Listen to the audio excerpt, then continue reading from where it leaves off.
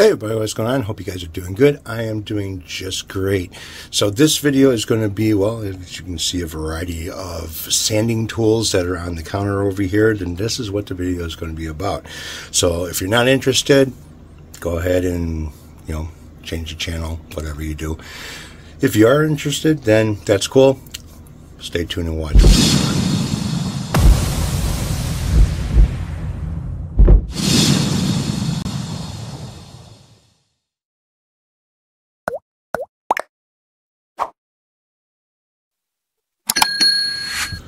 Alright, what's going on? So I have got some tools on the table over here, the workbench, whatever you want to call it, that I've been using for working on guitars, finishes, or stripping finishes, polishing finishes, whatever you want to call it. So I want to kind of go over some of the tools and how they work and what you could possibly benefit from by using the tools and using them correctly. So my background comes a lot from auto body and doing body and fender work, using filler and stuff on, certain parts of wavy metal. And believe it or not, that when you're using like an 80 grit or 40 grit sandpaper, you're actually cutting metal, and you can leave a divot in the metal. And then you only use like 40 or 80 grit paper anyways if you're going to put some type of a filler coat on top of the metal of a vehicle. So that's not going to transfer through the Bondo or filler, and when it shrinks you won't see it. Then you're going to use your sanding blocks and whatnots to level sand that down and feather out on the edges before priming.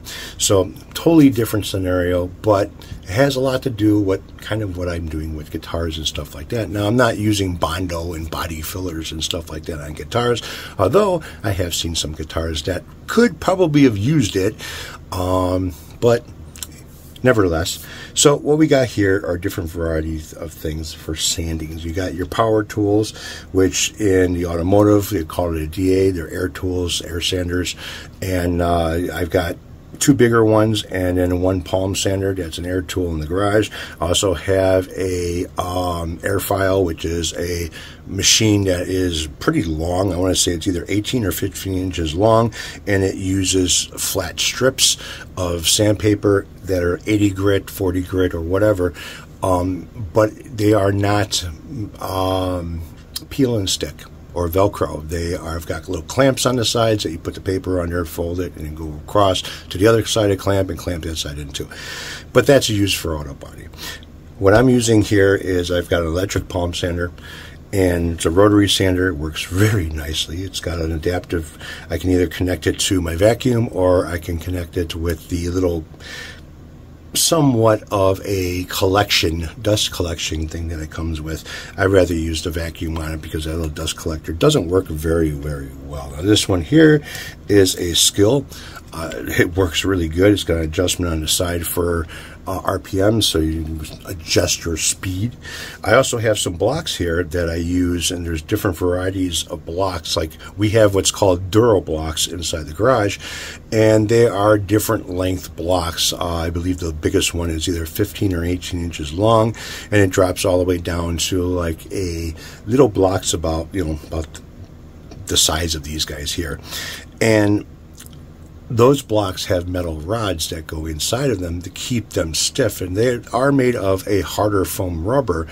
But when you're working on a body of a vehicle, you want to contour those blocks somewhat with the vehicle. But if you are using them on a flat surface, well, you would add these rods into the blocks, and it'd keep them stiff to where they won't bend on you at all, especially if you're adding a little bit of downforce when you're applying pressure for sanding. But again, that's auto body. This is guitar work.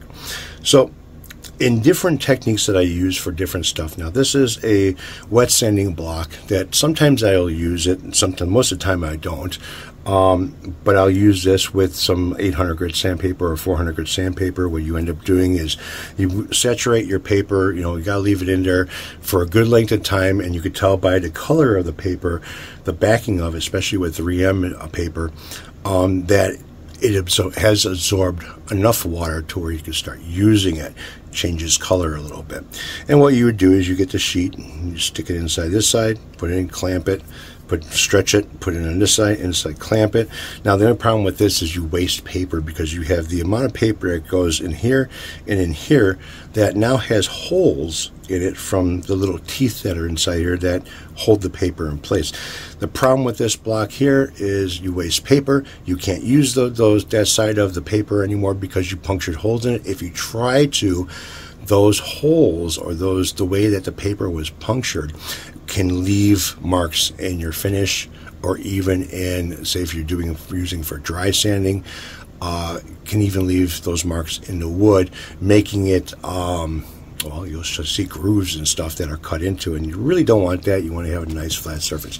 But I do use that block for certain surfaces that I'm working on if I want to cut a bigger area a little bit faster. And then I have, here's another plastic block that is completely flat.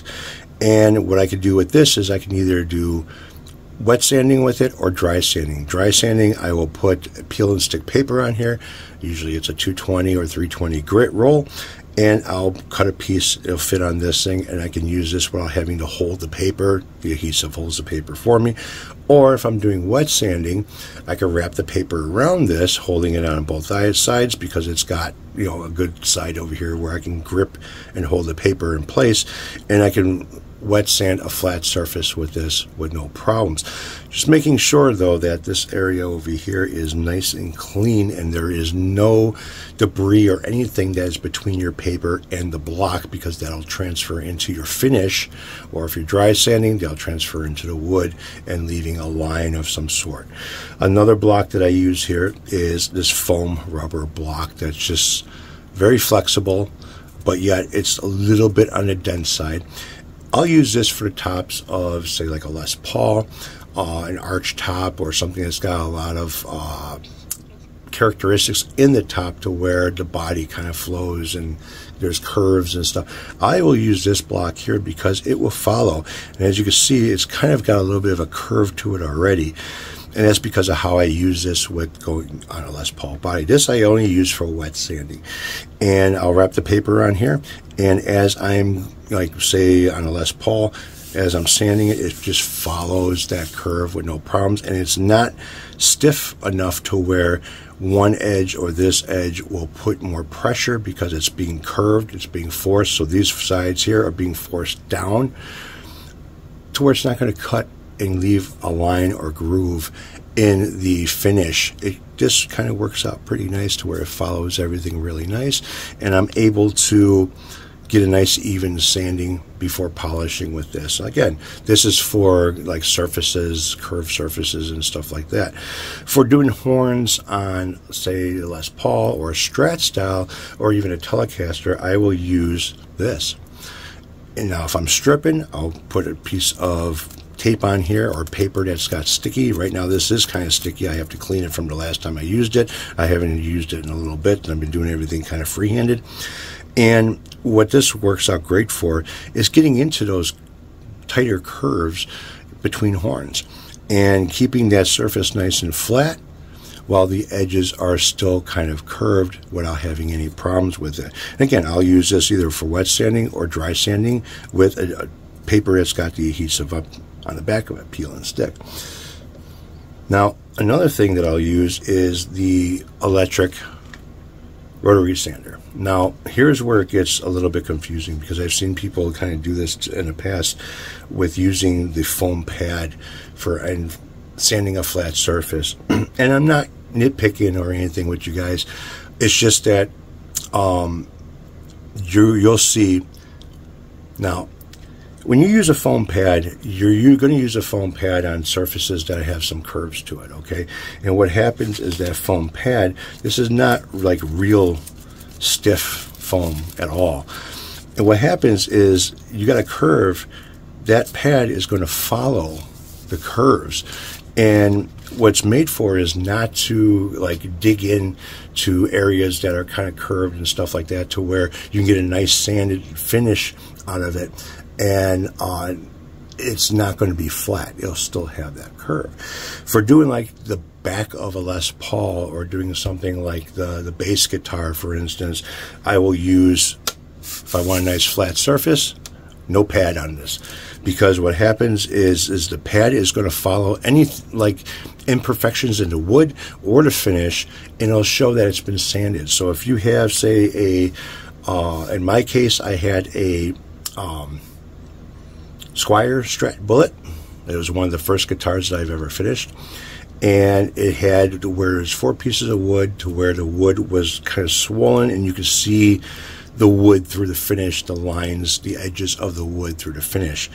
And if I were to use with the foam pad on something like that, what's going to happen is the foam pad, if you have wood that's sticking up a little bit higher, the foam pad, instead of flattening this out completely, it's going to round off that edge where the other piece of wood is sticking up.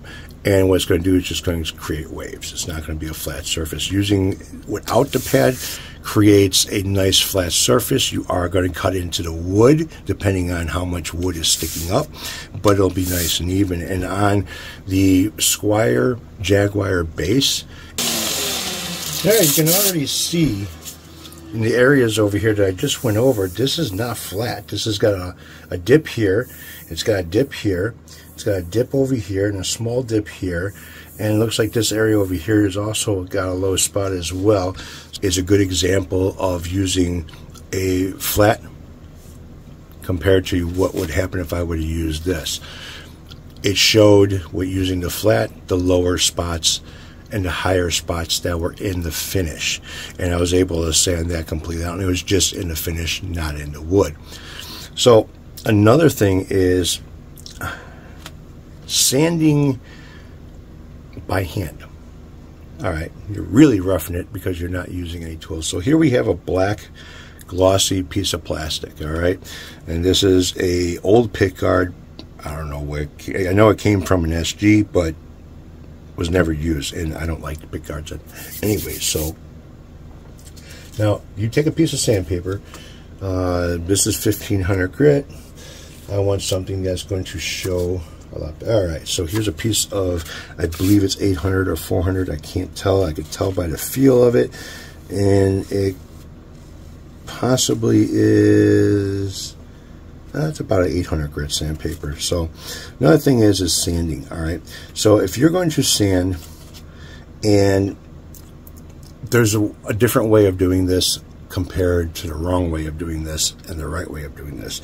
I'm going to show you the wrong way of doing this. So if you're sanding by hand and you're sanding like this, okay, can you see the scratch marks from each finger? I know you can because it's showing straight up in the plastic. So if you're sanding like that, that is wrong. Okay, you don't want to sand like that.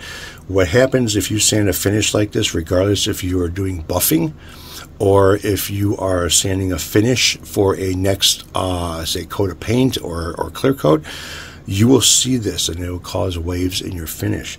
The right way of sanding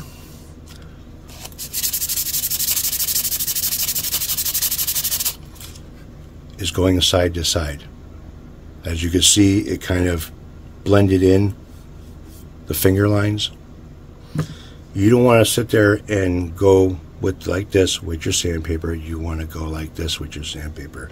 And this is the proof right here of showing you on this piece of plastic what happens. So that's my story. I'm sticking to it. Hopefully these tips help you guys out. And again, for flat surfaces, don't use the foam pad. Don't use a foam pad for wet sanding on flat surfaces. Use something that is made and stiff and hard for flat surfaces. All right, guys, take it easy. Have a good one. I will catch up with you later.